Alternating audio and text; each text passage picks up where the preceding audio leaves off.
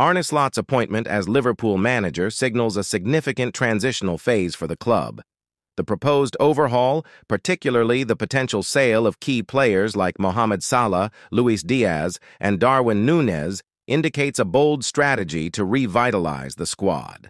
Selling Salah, while controversial, could generate substantial funds for new acquisitions, allowing Slot to shape the team according to his vision.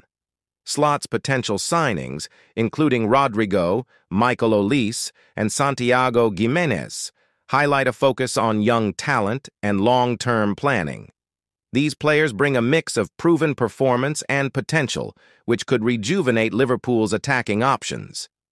In midfield, the acquisition of Martin Zubimendi would provide a solid foundation, enhancing the team's ability to control games from the center.